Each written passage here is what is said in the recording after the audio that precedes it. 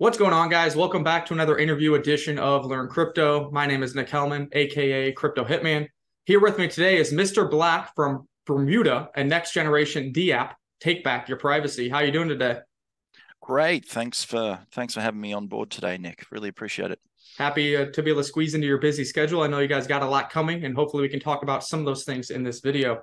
Now, before we dig into this, I want to take this video another level up and give you guys a chance to win 500 BMDA tokens. Simply like this video, subscribe to the channel, and leave your ERC20 address in the comment section below. Also, for a chance to win an additional 500 BMDA tokens, this is for all current and new members at patreon.com/learncrypto. If you sign up today, you do get a chance to win 500 Bermuda tokens at patreon.com/learncrypto.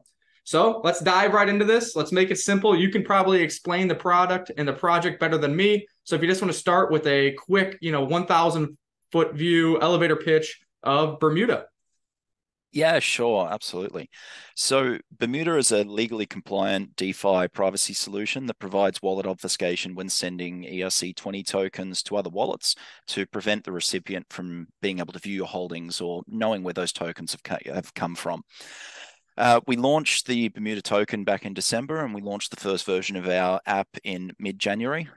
In looking at our tokenomics, we're a double deflationary token with 0% buys and a 5% sell tax.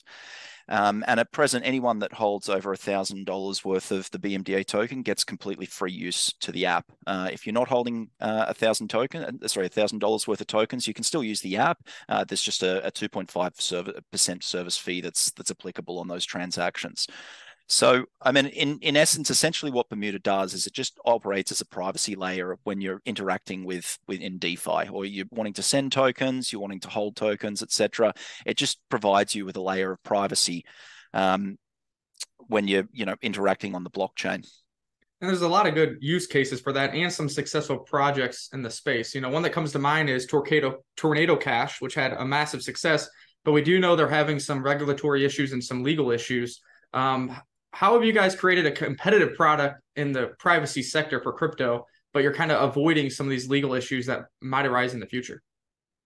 Yeah, look, I think you hit the nail on the head. Tornado Cash was incredibly successful, and it's obviously their demise was sent some pretty massive waves through the crypto community. I'm sure a lot of people remember the whole kind of concept of criminalizing code and the hashtags that came out of that when Tornado Cash got sanctioned. So after Tornado Cash went down, our kind of thought process with Bermuda was really focusing on the legal compliance side of it, in terms of how can we do something that effectively offers the same service, but in a way that's a lot more flexible to the user. For those that use Tornado Cash, you would know it was a fairly rigid system and limited in its functionality, if that makes sense. Albeit it provided amazing privacy, but it was fairly rigid in the way that it operated. And the second thing was, obviously, how can we do it in a way that's going to be sustainable long term, where we're not going to get shut down? So we've implemented a completely different workflow to what Tornado Cash operated on. They operated on zero knowledge proofs and private keys on redemption of funds and things like that. So we've implemented what we call a Web3, Web2 hybrid model, where we still do all of our signing, verification, security, all that side of things on the Web3 layer. But then we have a Web2 layer that sits in the background. And essentially what the Web2 layer does is it, from a legal compliance standpoint, it records the break in the chain, so to speak, that we store in a private ledger in the background. And so essentially what that means for us is that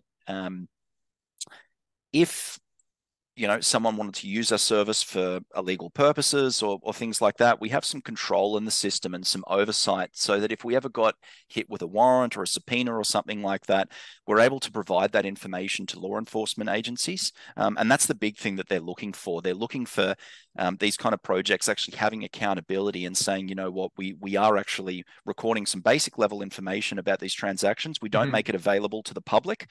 So it's for your average legal everyday user, they'll have pretty much the exact same experience as Tornado Cash. They'll get the same benefit of that anonymity. But for people that are wanting to use these services for illegal purposes, or to try and launder money and things like that. We've just kind of got that safeguard for us, and that the safeguard in the background, that it ever means that if a law enforcement agency ever came to us and said, look, we're aware that this wallet address has been involved in criminal activity, that we're able to provide them that information on those transactions, so that instead of going after us, they can actually go after the people that have committed Right. the crime, so to speak. Makes sense. I think a lot of people hear privacy in the crypto space and they're like, oh, this is best used for nefarious actions. But I think it's a lot less of crypto transactions are nefarious than the mainstream media would want you to believe. I've seen data around that as well. And I think there's a lot of use cases for even an average Joe like yourself or me would want to use the application that you guys have created, not really want just everybody to know your wallet addresses, not have everybody be able to track all your wallet addresses, track all your trades, track all your holdings. So, I mean, am I missing out on anything here? Like, what are some of the main use cases of the product that you're creating and the product that you're looking to create moving forward? Look, you're exactly right. So the last figures that I saw, I don't know how accurate these were, but these seem to be what was commonly published by most of the kind of sources, said that 66% of transactions that were done through Tornado Cash were perfectly legal. Now, obviously, the flip side of that is that 34% were illegal, which is a huge number Or given the volume that was or put through that potentially service. Yeah, illegal. Yeah. exactly. But even in saying that, as I said, I choose to see that on the flip side, that there's 66% of people of that volume, and there were billions of dollars put through Tornado Cash. 66% were supposedly done for perfectly legal transactions, which is a huge market. And so we're going after the 66% and leaving the 34% to other people that don't care about compliance, if that makes sense. Yeah. And I There's think definitely a lot of if you have 66% of the success of Tornado Cash before they got shut down, I think you would be pretty happy. I think community members would be happy, and I think BMDA token holders would be happy as well. Oh, look, absolutely. And as you said, there are plenty of use cases for perfectly legitimate privacy or anonymity in crypto. And the thing that's been interesting for us is that we've seen a lot of extra use cases that we weren't necessarily expecting when we first launched this product. So, for example, we've had companies approach us that have kind of said, hey, look, I run my payroll in crypto. Like, could I use this service as to basically go through and pay all my staff, because I don't want them really seeing the company holdings, because they're just going to nag me for a raise constantly if they see what our holdings are. Can I use this for some anonymity there to be able to pay my staff? And yeah, absolutely. The other big use case that we've found is actually people like yourself, Nick. We've been amazed at how many influencers and promoters have actually engaged with us, where they might be running competitions, for example, in giveaways, like you mentioned at the start of this call, where they like to be able to pay out their different promotion winners and things like that. And again, they don't want their wallet addresses shown. So we've had a huge amount of influencers come on board that have started running all of their promotions and things like that through Bermuda. But again, just for everyday users, it gives you the ability to be able to send tokens. You might be sending tokens to someone you may not know, which is obviously very common in crypto. Or you might just be paying for something and you don't want people to have access to know where those funds came from and be able to look up your own personal holdings. The other use case as well is that it allows you to be able to hold tokens anonymously as well. It's not just about the transfer, it's actually about being able to hold them. So and this is probably going to lead into one of your future questions, but one of the big things for us is first and foremost, we're a DeFi project, and that's really the area that we're focusing on.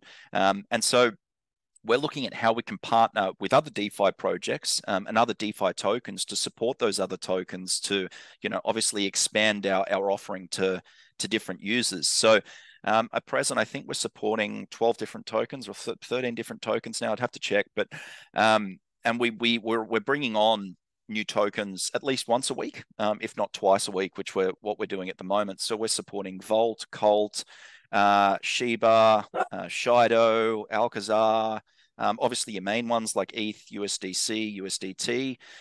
But the big benefit of Bermuda is that we can work with any DeFi token that we want to, any ERC20 token that we want to, we can support that. And so it's been a real community-driven project in the sense that we're constantly, obviously allowing requests to take place within our community as to what tokens they'd like to see supported in the system. And that's probably one of the big things that separates us from nearly all of our competition, the fact that we can support any tokens that we want to.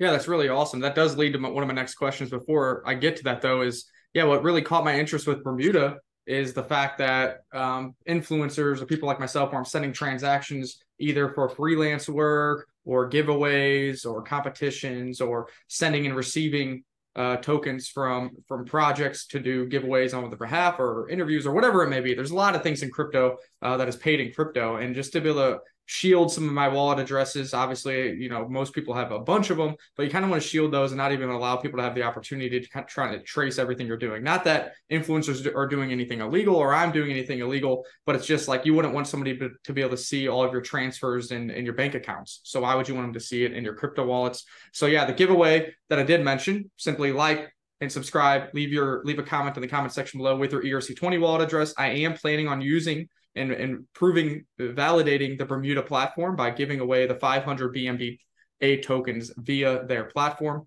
So it'll be a really exciting exercise to put the product on showcase and allow the winners to simply get the tokens directly to their wallet address without seeing my wallet address that holds my BMDA tokens. Also, there'll be another 500 BMDA giveaway for any current or future members of patreon.com/learncrypto. So make sure to join over there for your chance to win. Essentially, if you win, you get 2 months of subscription completely free. So exciting times for sure. And that kind of leads me to the next question is, it seems like you guys have a great product for the space.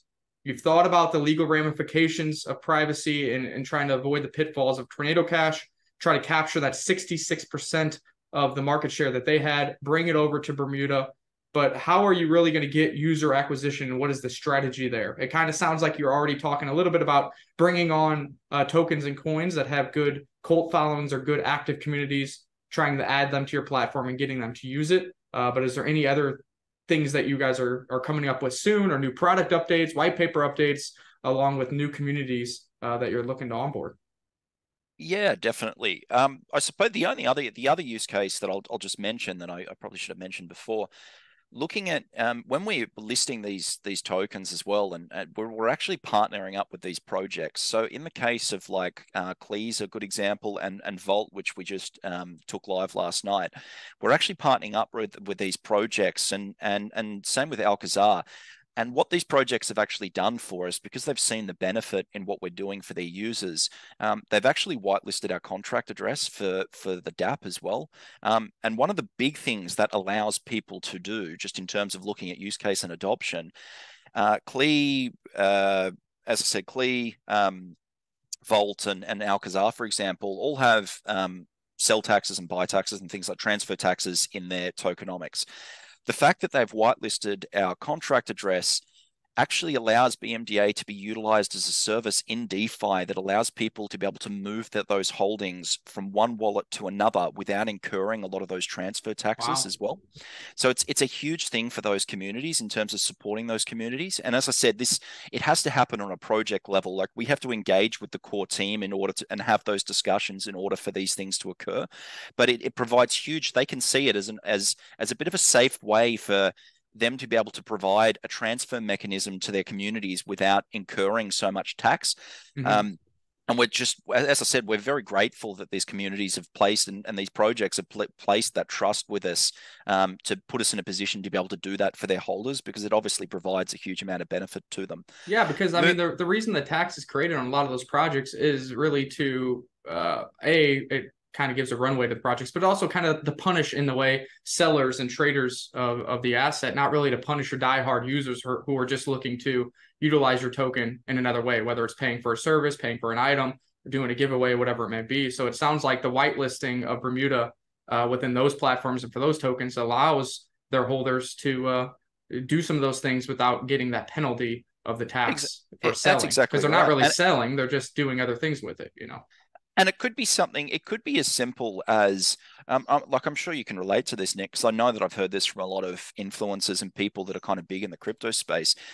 You kind of get to a point where, whether you like it or not, if you've got a name in crypto, you start getting copy traders, and you start getting people that are just watching every microtransaction on your wallet, for example, because they want to know exactly what you're doing, where you're moving things around, and it's like that guy that has the Twitter account to track Elon Musk's plane. Right. It's like that. You kind of see that a lot in crypto, and Essentially, what this allows you to do is you could be, it could just be a case of, you know what, I need a new wallet or something like that, and I want to be able to send tokens, move tokens to that wallet, or store tokens in a way that stops people from being able to track every single move that I'm doing.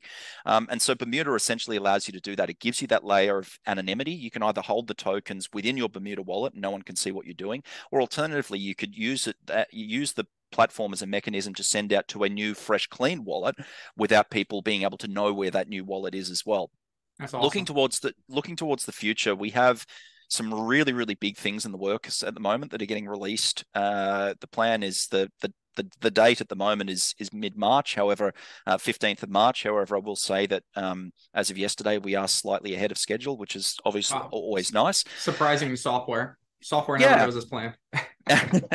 Look, we're really we're a completely internal dev team, which is obviously a huge benefit to the project itself. But we're really a kind of deliver first kind of mentality around everything that we do as well. So we really focus on trying to do the big releases and do the big announcements before we try and hype things up too much. So it's like if we announce something, we announce it because we know that we've got a date that we're going to be able to hit. Get it done. Moving towards the future and looking at what's coming in that next model, we're moving ourselves slightly away from the kind of conventional privacy mixer and more into what we're calling a privacy wallet or a privacy ecosystem, if that makes sense. And so what we're introducing to the platform is a built-in privacy DEX into the actual user's wallet itself.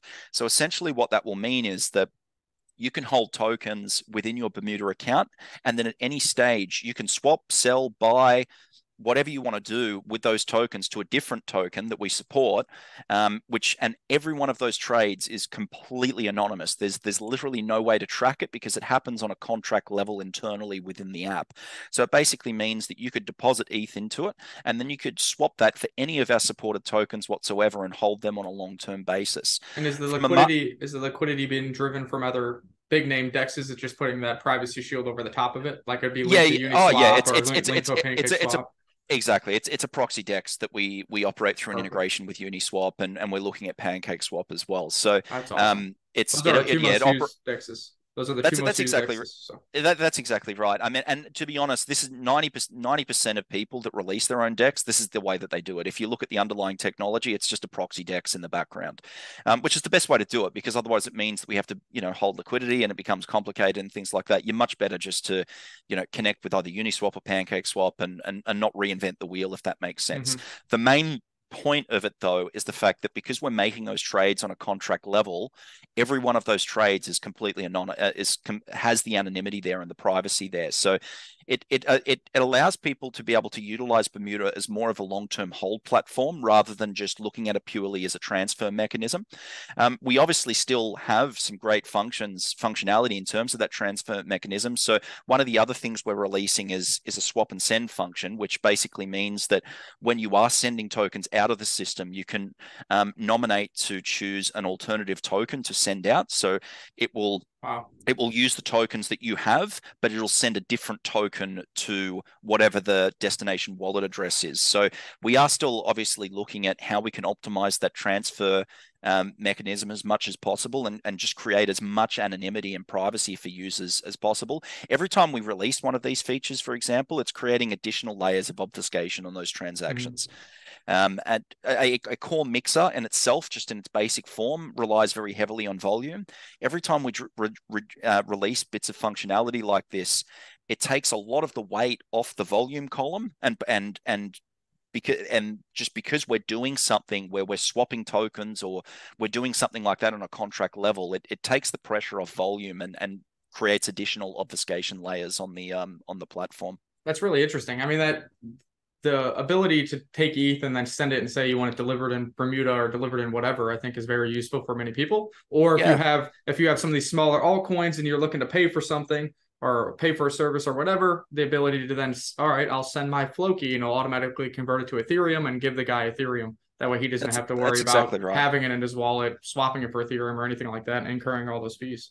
And that's the thing as well, like we're providing options. So at present, for example, as well, unlike having your tokens in MetaMask, for example, and always having to have ETH in your wallet to be able to pay gas, for example, Bermuda gives you a couple of options there. So you can pay the gas in, if you have Ethereum in your Bermuda account, then you can pay the gas in Ethereum if you want to. But by default, what we actually do is allow the user to pay gas in whatever the native token that's being interacted with is. So if I'm sending Shiba, for example, I can actually pay the gas in Shiba, so I don't have to have an Ethereum balance in my wallet. Right. So That's really it nice makes too.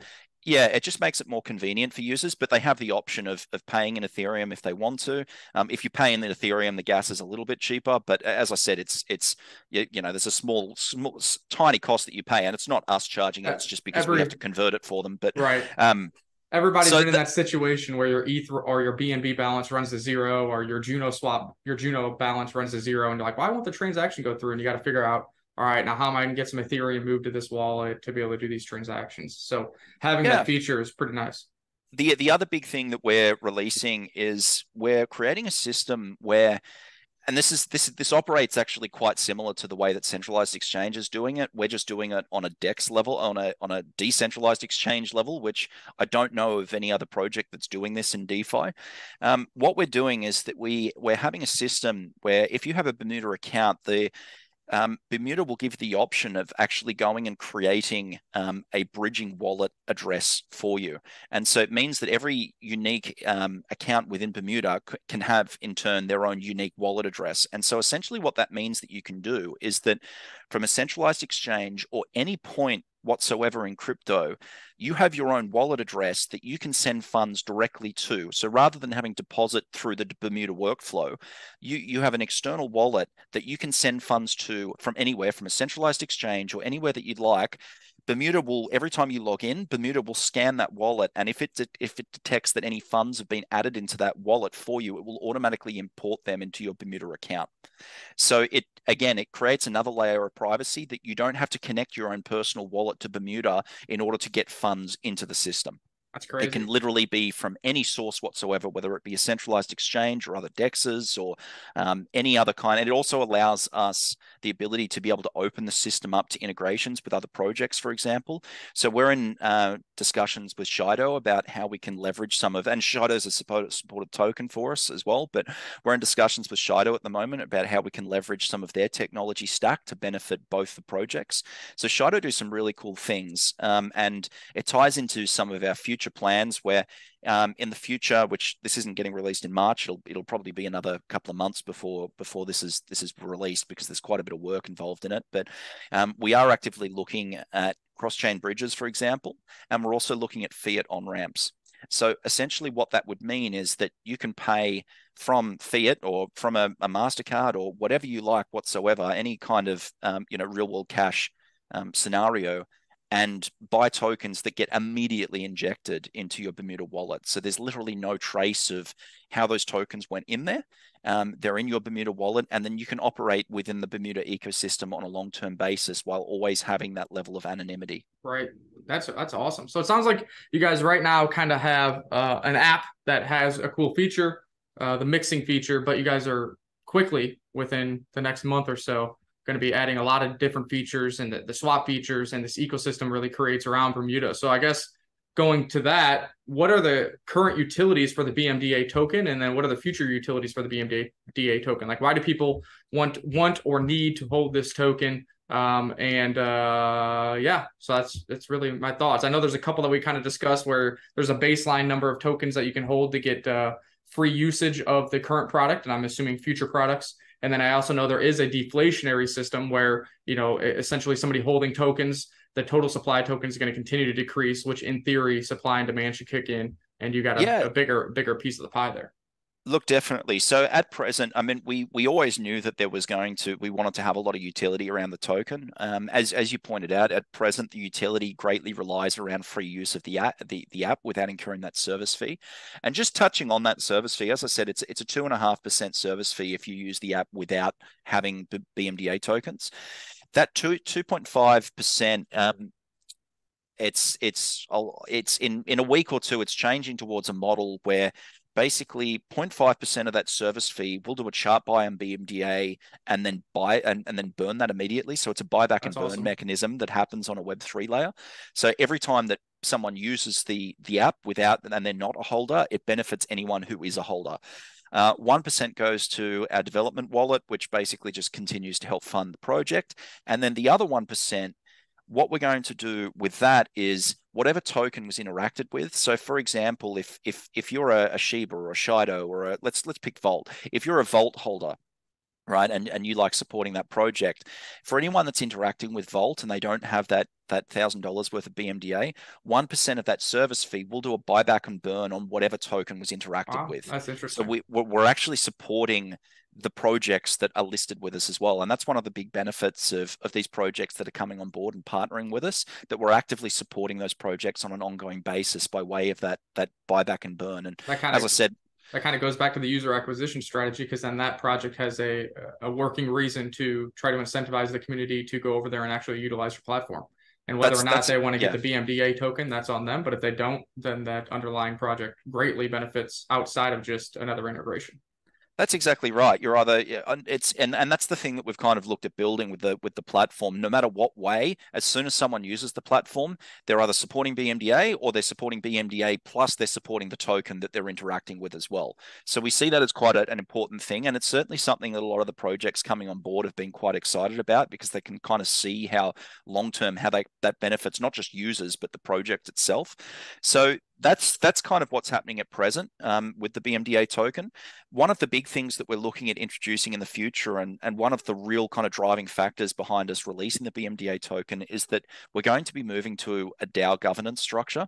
And so essentially what that will mean is that the holders of BMDA will be able to, for example, vote on what tokens that we choose to support in the future. So if we have projects that want to work with us, that'll be put forward as a proposal.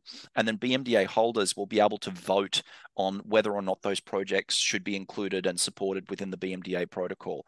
So moving towards a DAO governance structure was something that was very important to us, and having our own native token is the easiest way to be able to support that kind of model. As I said, this is really a community-driven project, and so that'll also tie into our own functionality that we release in the future, where we can basically workshop that with our community and discuss and say, hey, look, this is the direction we'd like to move the project in, or this is the functionality that we're thinking about working on. We're going to let you guys have your say on it. We're going to let you vote on it, and ultimately let you guys decide whether or not that's something that we choose to prioritize Right. or include in And latest I releases. think that's kind of important to have a DAO structure for a privacy project. So, I mean, look, everything looks great. You guys have a working product right now. You have a call to action. You have a BMDA token where, hey guys, if you want $1,000 with the BMDA token in your wallet, you get to use the application for free. You get to use the future products for free. If not, then you will incur some fees, but that just benefits the BMDA token holders even more. And if you're a holder now, you can look forward to a governance tier in which if you hold enough BMDA tokens, you can be part of the DAO to kind of really chart the path and the journey of which Bermuda is going to take. Is there anything that we kind of missed here in this brief conversation that you think is really important for the listeners to hear and to get them jump started with Bermuda? Of course, in the description below, I will have the Bermuda website, their Twitter, all their links. I'm looking at the website right now. It's super simple, guys. You hit launch app. There's a how it works video. You follow along, and you can get started with shielding your transactions and bringing privacy back to life within the crypto space. The one thing that I would the one other thing that I would mention is just obviously we're undoxed on this project, which, as you can understand, I think most people understand why, being a privacy-based project. We're obviously private ourselves. We are quite an established team. This is our fourth project that we've launched over the last 4.5 to 5 years. The other 3 projects are still quite successfully running. Obviously, with something like this, with any kind of privacy project, there's obviously that level of trust that needs to be implemented in using this kind of service. And so that's something that's obviously quite important to us. And we want to try and distill that trust as much as we can with our holders and investors and people that use the app as well. And so one of the things that we're looking at the moment is we're gearing up to make an investment with engaging with one of the top tier auditing companies. It's either going to be Hacken or Certec. We're still having a conversation with both of those companies to work out who's going to be the best fit for us. And they're basically going to be coming on board on a long-term retainer with us. It's not going to be a one-time use with them. We're actually going to look at an ongoing retainer where we engage them over the next 6 to 12 months. And essentially what they're going to be doing is full code base auditing, contract auditing, security testing, pen testing. And as I said, continuing to work with us on an ongoing basis as we continue to release updates and whatnot. And we want to do that from the perspective of just really instilling that user confidence in the system. As part of that project, there's a lot of a process, as a lot of people would know. We also have to KYC with them as well, so that people have confidence that even though we're not doxed, we have doxed ourselves to one of those two providers, so they know who we are. They do background checks on us and make sure that we obviously are trustworthy and whatnot. They don't. The benefit of engaging with these top tier companies is they typically don't work with people that are either bad actors or untoward in the community. So as I said, we will go through that KYC process with them, and they will be auditing and basically micromanaging anything that we release or anything that we do to really instill that that user trust. And obviously, as I said, they put out their reports and all of their findings, so it's publicly available whether or not there's any issues with our system, how that we've built things. I mean, for internal purposes and for, I suppose, for ease of peace of mind for most of our users, everything that we do, like our contract, our wallet, that's all locked away in a KMS vault that not even our internal team have access to. So we physically can't access users' funds or anything like that that's stored within the contract. But it's obviously one thing for us to say that and communicate that. It's another thing for a company like Hacken or Certec to actually have that in a report and say, exactly, to actually confirm that and say, no, this team, they're doing things the right way. And it is secure. So that's awesome. that's something that's very important to us, and something that we're just about to embark on that process with either Hacken or Certec over the next week or so. Perfect. Well, I'm excited to learn about Bermuda on the ground floor. I think your market cap right now is somewhere around only $1 million, guys. I'm excited to own. I do own BMDA token. Enough of it to get the free usage of your product, and I will be using this product and validating the product by giving away 1,000 BMDA tokens. In order for your chance to win 500, simply like, subscribe, and leave a comment in the comment section below with your ERC20 wallet. And the other way is if you're a current or new patreon.com/learncrypto member, you will have another chance to win 500 BMDA tokens to get you well on your way to get $1,000 worth of tokens in order to use this awesome product for free. Mr. Black, thank you. I hope to have you on. I hope to see the progress and follow along the progress and the journey of this project here on this channel, on my Twitter, on my socials. And guys, once again, in the description below, we'll have all of the necessary links to get you started on your Bermuda journey. Do you have anything, final thoughts? Yeah, no, look, just again, I just wanted to say thank you for having me on today, Nick. I mean, one of the things that we're obviously very, I suppose, particular about the different communities that we engage with. And I suppose for your own listeners and community, you were certainly someone that we saw as you're not just a shiller. You're not just someone who, jumps on and gets paid to do things. And just so everybody's aware, we haven't paid Nick at all for this. This is purely just something he wanted to have a chat with us. And the reason that we were quite keen to speak to Nick is because we know he has quite a very real community backing him, and so it was certainly something that we're delighted to be a part of. And again, we just thank you for that opportunity, for inviting us to come on board and share some news with you. Awesome, I appreciate that. Yeah, try to your reputation is the biggest thing in the crypto space and really in any investment space. So I try to kind of stick by that. If you notice with YouTube, we really haven't done any review videos or interview videos for the duration of the bear market, just because there was nothing really calling to action. I didn't see an opportunity there, and there wasn't much going on. So now that things have kind of turned, there's some new products that look good, that have real utility in the space and that have a reason for me to want to use them, is why we're trying to get in on some of these new projects on the ground floor. And hopefully Bermuda is one that has some great success. So until next time, guys, make sure to hit that like, share, and subscribe button, and we will see you right here at Learn Crypto.